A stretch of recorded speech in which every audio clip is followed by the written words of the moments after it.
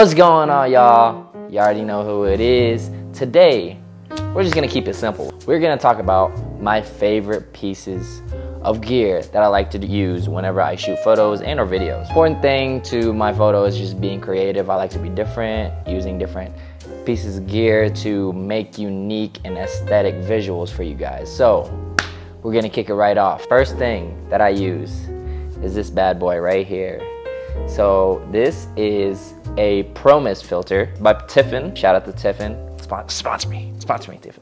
What a Pro Mist filter essentially does is it mainly softens your skin and it also blooms highlights. I'll put up a couple of my past pictures where I've used Pro Mist. You can see like my skin is like super soft and also the highlights are like glowing. Sorry, Milo's bugging out. But the one I have is a 1/4. I also have a 1/2, and I also have a black Pro Mist one. Kind of the same thing as a normal Pro Mist, but it's way stronger. So a black one might be like a 1.5 for a normal Pro Mist. I believe so. Don't quote me on that. Don't quote me on that. But yeah, so this, because I just really don't like my photos to be too sharp. Soften up the picture a little bit, soften up the skin, bloom the highlights, and that accomplishes that perfectly. So Pro Mist by Tiffin. Second thing, this bad boy right here. This is a ND filter. So ND stands for neutral density, and this is also of the variable kind, so you can change it to different stops of light. So what an ND filter essentially does is it allows you to control how much light comes into your camera without physically changing the camera settings, right? It's mainly used if you're like outside in really bright daylight conditions and you want to maintain your camera settings. It's probably useful to grab yourself an ND filter. This one is by Polar Pro.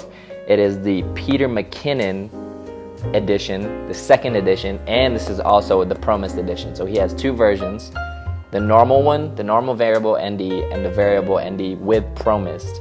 And this is also the second edition. This is Mark II. I had to get this one just because I didn't have an ND, and every time I would go on trips, we would vlog outside, and the light would sometimes get too strong, so I needed to grab an ND. This was on my crosshairs for the longest.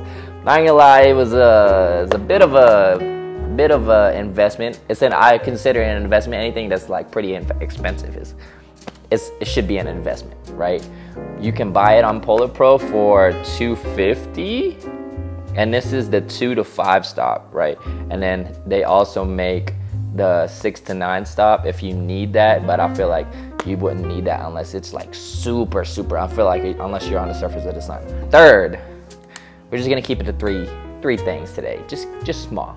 I love using this thing. So this is an RGB light. Oh my God, he has the LGBT lights. I wanna say this was about $90. Hold on a minute. Yeah, so this is the Godox M1. I just looked it up, it's like 109 on Adorama. You can change the colors, whole 360 degrees of colors. You change the saturation, how bright it is. I wish it came with a light diffuser. This is the first light that I've ever bought that doesn't come with a diffuser. Usually it comes with one.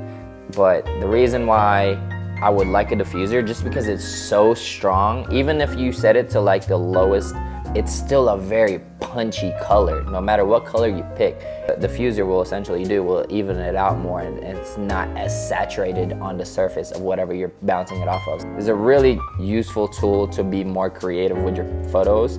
And I'll probably throw up a couple of pictures that I've shot where I have used this light, and so you guys can see what it can do. So these three right here, RGB light, Pro Mist filter, and ND filter. This is MJ, Pippin, and Rodman right here, right?